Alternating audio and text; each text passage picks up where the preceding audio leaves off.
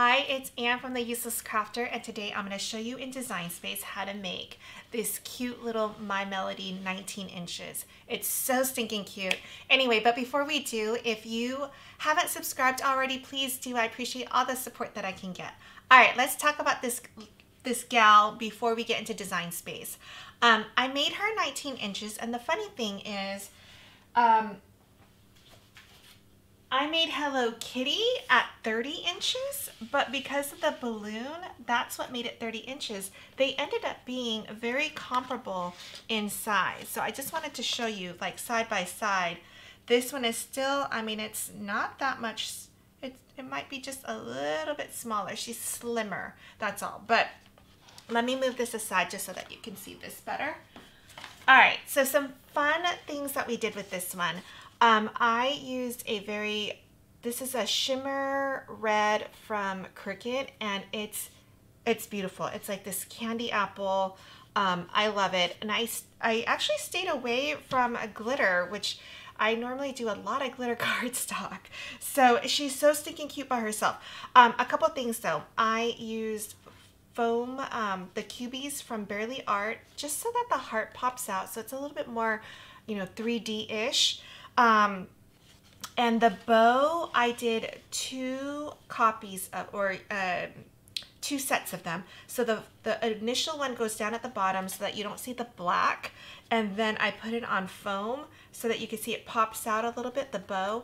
And then that way this envelope, which you can do any envelope. This is a die cut from Scrap Diva, but I just thought it was so cute to add because it's actually a functional envelope, and you can put a little note in here, which I think is a cute keepsake. So there you have it.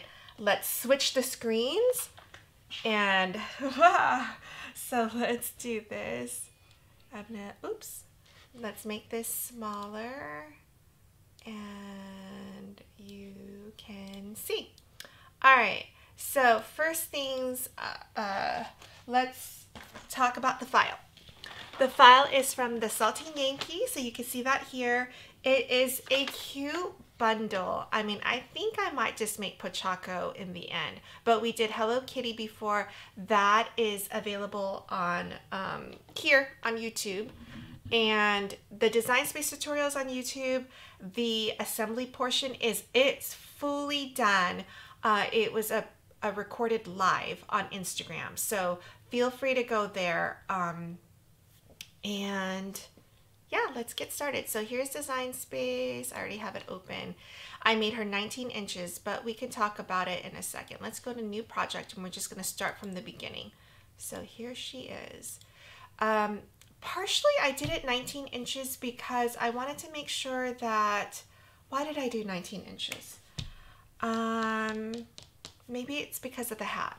So let's lock this so that we're going to resize it, and we want to make sure that everything gets resized proportionately. So let's do 19 inches and see. Why did I do 19 inches? This is why I did 19 inches. I think the hat was right at that size. So, and let's look at this hat. This hat is big. So when you look at the hat, let's ungroup it so that we could just look at the hat, because there are little pieces out there that we don't want to count in the size. So yeah, this is why. We could have gone a little bit bigger because the dimensions is 10.73 by 11.41. We can make this 12 inches. So let's see if we go to 20 inches. How that changes. So the hat is now 12.01, so it's going to get cut off because our paper is 12 by 12. So it's very close. I think you could do it. It would just be cut off a little bit.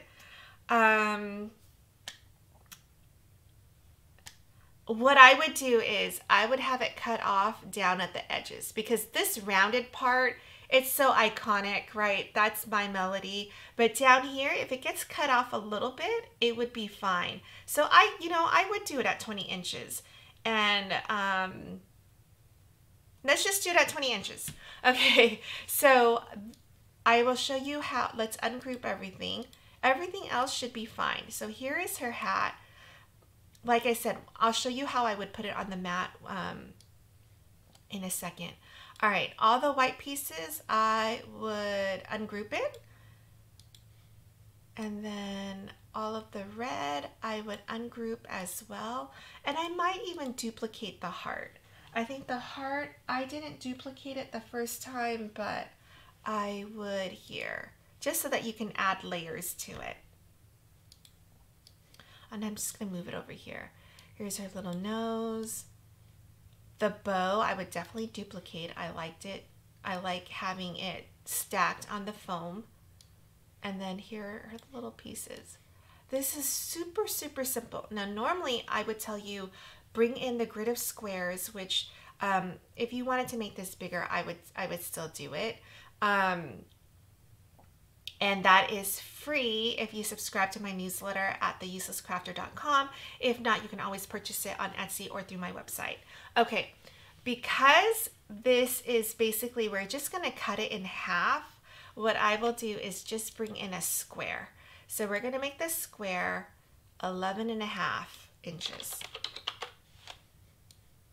And then I would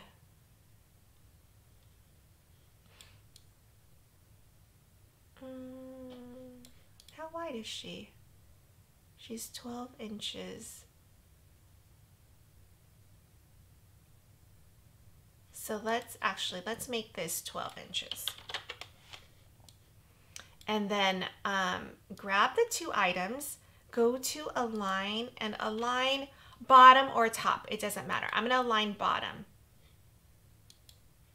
And then I am going to align left. Okay, so now we've got it fully in there, right? So now I'm just gonna grab the two and I'm gonna slice.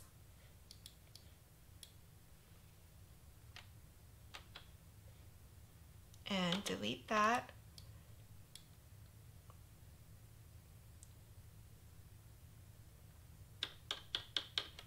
I just realized, no, that doesn't work. Hold on, let me think about this. Okay, let's undo this. See, this is good. Because what happened was when I originally did this file, I just used 12 by 24 for my black background.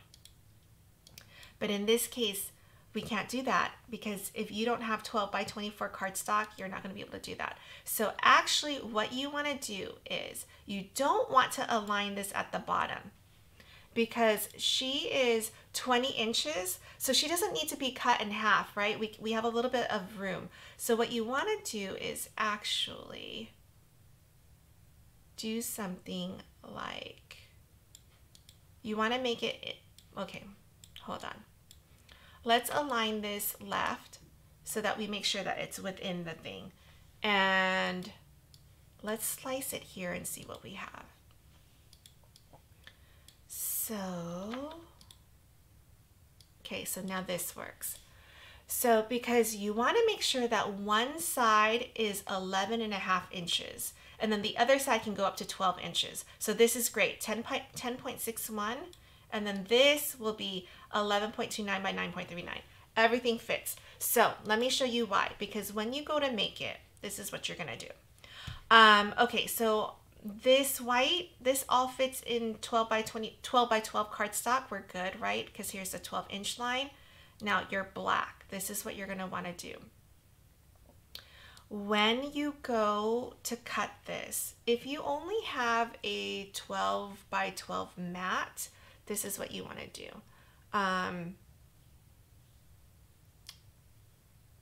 First of all, I recommend you have a 12 by 24 mat, but you will click the three dots, move object, and we're just going to move it to another black sheet. Okay, now on this one is fine, right? Because it fits on a 12 by 12 piece of cardstock. This one looks a little controversial. Oops, where's my other black? This one goes past the 12-inch line, but if you look at this, it doesn't start up here at the 0, line. So when you go to put the paper down, go past the 12-inch line, because this top part isn't cutting, it will cut on a 12 by 12 piece of cardstock. Your piece is technically under 12 inches, right? So let's go back to look at this size. 11.97, it will fit on a 12 by 12. The other dimension is 10.61. So that's what I mean by doing that, okay? Same thing with My Melody's hat.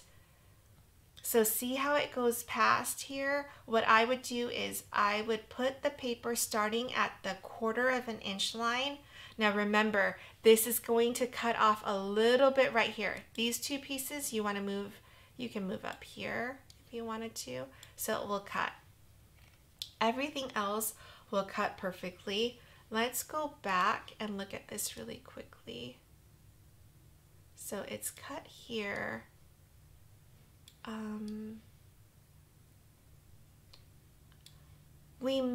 You may have, because of this line right here.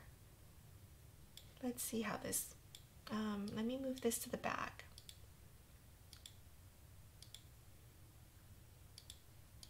And the reason why I'm doing this is because this seam right here, oh, it goes through the eyes. Okay, so what you want to do is we want to duplicate this piece. And then we want to go to contour. We want just the eyes. Oops, I want that. I don't want this. Hold on, let's see. We don't want that, and we don't want the nose. We want these two pieces, and we want them in black, okay? Because you see how there's the seam right there? Well, now we have the black pieces, and we're just gonna cover up those seams. So you won't notice in the middle, right? You're gonna have seam lines here, but it'll be minimal. And that's if you don't use 12 by 24 cardstock. All right, I think we've got it all. The next thing that you can do is you can, you know how we did that envelope? You can go into images and let's search envelope. And I love this because if this was for a birthday party or some sort of special occasion and you want to put a personalized note and something to keep for a long time, I think this is a great way to do it. So what we want to look for is we actually want a folded envelope. So let's look and see. I know there's some in here. Here, one of these things. So this, let's add to canvas, and you want to make sure that the note, okay, so let's bring in her again, but this time let's flatten it because all I want to do is I really want to get her size. So let's see, she's 20 inches, right? So here she is. I want to make sure that this envelope is sized properly. So let's arrange and bring it to the front. And what we're really looking at is when this is folded up, we're really looking at just the shape of this rectangle. So I want the rectangle to kind of not be so big. So I feel like that looks good. So I'm going to ungroup this for now so that you can see what this looks like.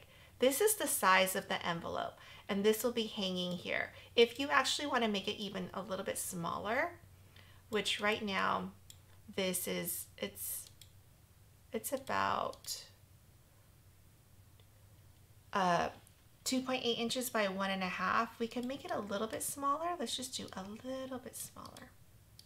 And now your envelope would be about this size. That's really cute, right? So that's how you resize things. And I think it has, does it have a little hole right here so that you can actually, oh, I don't know what that little hole is for. It doesn't make sense to me, but this is what it's gonna look like. Very similar to the way I have this one. And that way you can make it a functional envelope and add a little note in there. All right, I think we are good here. Let me know what you think. I know it's a different kind of tutorial, so please give me comments, questions, special requests, all of that. I'm here for it. And then because it's still January 2023, If you want to take an online workshop with me or you want to meet me in person, I do have the in-person workshop in Texas. Both are happening in February. The workshop is called XOXO Craft Girls. It's all Valentine's Day crafts. Check it out. The link is in the description.